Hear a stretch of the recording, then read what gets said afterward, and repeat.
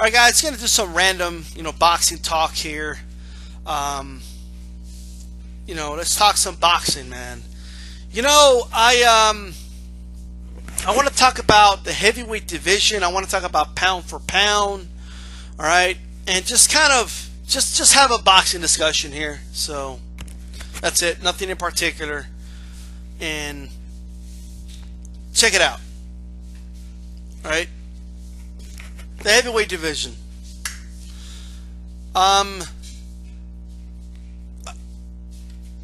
You'll hear people, for some strange reason, debate amongst themselves whether or not the heavyweight division has fallen. Right? I've heard people on here, and I've seen comments, and I've seen on forums, and I've seen on social media. Right?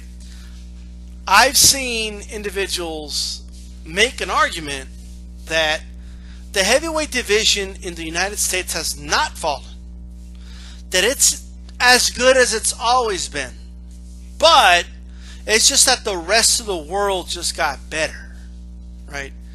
And I guess that the premise behind that is they just don't want to admit how good Klitschko is. I'm going to have to use Klitschko as an example. They don't want to admit how good Klitschko is. They don't want to admit that Klitschko would have dominated no matter what era. Heavyweight boxing hasn't fallen. Klitschko is just that much better, right? Now keep in mind, I want to make this very clear, and I think everybody should know this. I think very highly of the Klitschko brothers, right? I actually like the Klitschko brothers. I've never been one of the guys on here that really bash them, and I don't go by the extreme that any all-time great would have knocked out any of the Klitschkos. I don't go that far, right?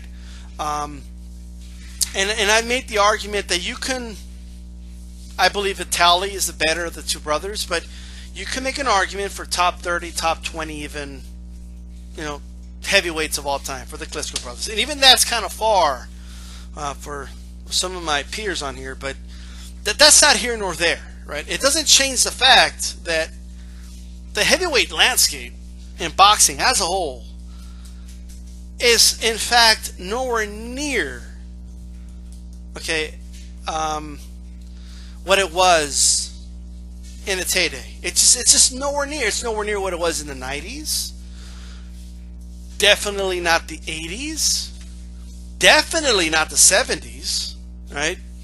So, and let me explain why. I'm not just saying that. I'm not just going by a quote-unquote, looking at the fighters and I'm just going by eye test and that's it. No, that's not what I'm doing. I'm just using my head and I'm using logic here. It's not that hard to comprehend here, right? So let's look at it. Let's look at it for a moment. What has impacted boxing then? Heavyweight boxing especially.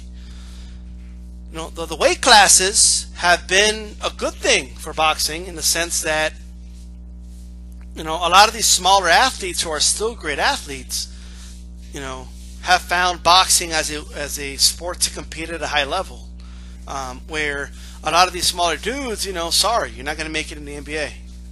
You can't be 5'8" and make it in the NBA. You would have to be ridiculously good.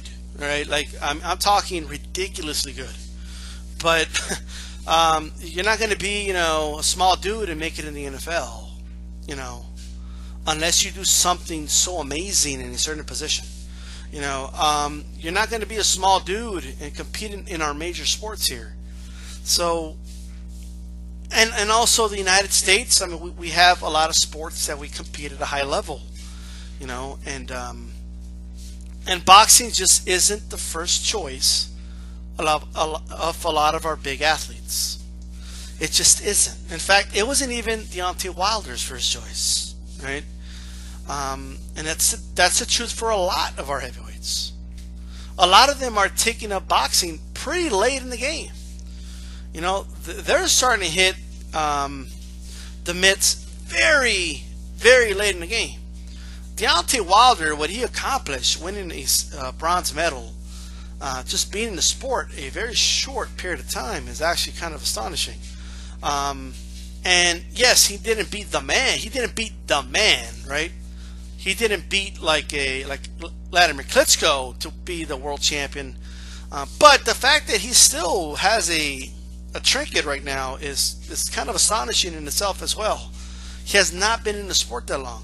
And I still have my questions and my reservations about Deontay Wilder, but that's why we fight the fights, you know. And I personally, I actually had Povetkin winning the fight. I thought it was going to be a good fight. I see a lot of holes in Deontay Wilder, and I think it's only a matter of time before somebody exposes them. But he's still, you know, fun to watch, and he still has room to improve, even, you know. So he could still get better, you know. So you never know. He may even prove me wrong. But that's why we fight the fights. But with that said, aside from competition, you see the effects of it. I mean, it's depressing how many boxing gyms we have now. It's depressing, especially when you read into, and you could even look into, the amount of gyms that there was at one point. I mean, we are at a point right now where Paulie Malignaggi left Gleason's gym because he wanted to find better sparring. So he went all the way to Wild Card, which is probably, right now, Wild Card has to be the most popular gym in the United States, at least top 3, you know. Gleason's gym is one of the most popular gyms in the United States, you know. But when you have a, you know, a boxer like Paulie Malignaggi having to leave because he's just not finding good sparring there, I mean, that's kind of depressing, especially how consolidated these gyms have become. You know, I mean, you have a lot of these gyms are actually half MMA, half boxing, you know, or, you know, a lot of them have fucking cages in them for MMA fighters to train in. You know, the number, I'm not even talking, guys, like, oh, there used to be 300 and now we're down to 200 gyms. No, I'm talking about, like, we're dramatically down, okay? Dramatically down in the amount of gyms. I mean, there was a time, man, when you were the man of a gym, like, even that mattered. You know, that was like a trinket in itself. And now it's like, you know. Now, understandably so, that there's some nuance here, and, you know, a lot of these guys have, especially when they're established names, they have camps, you know, and stuff like that. You know, so it's a little different, you know. But even then, man, I mean, it's just the amount of boxing gyms that we have now. It's depressing. Okay, it really is. I mean, especially when a lot of them, like, you look them up online and shit, they're like fucking, they have yoga classes in them. I mean, it's depressing. Okay, it's just depressing. You know, half of the people there, they're not even there like training boxing serious. It's a lot of them are MMA guys trying to work their hands. You know, exercise classes, like, you know, throw a jab, and a right, and a jab, and a kick. You know, like, that's what it is, man. Like, it's depressing, right? It's depressing. You know, and the pool that we have to pick from is just not that great. You know, it's not that great. A lot of our kids are not even into boxing. They don't even watch boxing. Like, what, you know, so for them to even put on a pair of gloves and get in a ring, you know, and train, you know, it's just a lot of these boxers now, man, they're people being recruited to it. You know, hey, sorry that basketball career didn't work out. You know, you had that injury. Fuck. How about you try this sport? You know, that's what we're down to here in the U.S. That's what we've come down to. That's the state of boxing right now in the heavyweight division. You know, boxing as a whole has been impacted, but more so the heavyweight division. You know, you almost wonder, like, if Sean Porter was a bigger dude, Would he have still be in boxing, or like, I don't know. If he was able to, get a big scholarship and go to the NFL, would Sean Porter really be boxing right now? You have to like ask yourself these questions. So when people say, "Oh, heavyweight boxing in the U.S. is as big as it's ever been," it's just that now they just can't take the heat. They just can't keep up with the competition worldwide now. I mean, that is laughable. Okay, I mean, it's just this. That's a laughable thing to say, right? And it's not like I wish they were right. Like shit. Like I wish we still had great heavyweights. It's just that they're just getting beat by the competition worldwide. Wouldn't we still see great fights amongst heavyweight boxers though in the U.S.? I mean, on the come up, like what? Like, I don't know. I don't know what world a lot of these people live in. But that's the state of the heavyweight division right now. I mean, we are at a point where we have to seek out and get some of these dudes, and it's hard. I've actually, when I was at Rope a Dope Radio, and I think Joe Abib will kind of remember this. I mean, we had this boxer called Holly Lawson on, and she was talking about a lot of these athletes that didn't quite make it to the NFL, NBA, etc., trying to transition into boxing, and their bodies just aren't made for it. It's just they've been training for a whole other type of sport their whole life, and they look awkward, and it's hard to get them to transition to boxing. It's an extremely difficult thing to do. So that's the state that we're in right now. And that's that. Plus the fact that we have a pussified society doesn't help shit either. All right, so it's just not to say that you're a pussy if you don't want your kids boxing. Don't get me wrong. All right, but just overall, the entire culture in this country is just different now, man. So it's just the way it is. Now, I want to end this with talking about the pound-for-pound concept. And, I'll just finish talking about the heavyweight division, which has been the darling division for years now. And for years. Did I say years?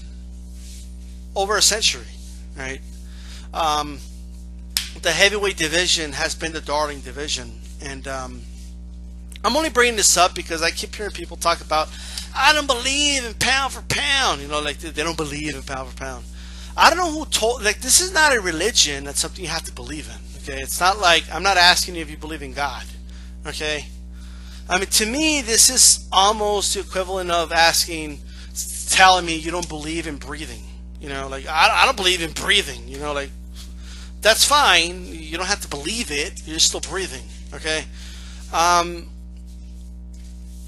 The heavyweight division, okay, was the darling division for a long time. There was a point in time where when someone was asked who's the best fighter in the game, that was the heavyweight champion of the world. Okay, that's it. Like the heavyweight champion of the world was the best fighter in the world. It was, regardless of anything, you put two fuckers in the ring, who's always going to come out on top? It was always the heavyweight champion, right? That was the best guy, or if there was an up-and-coming guy or a contender, something like that, but it was usually a heavyweight, okay?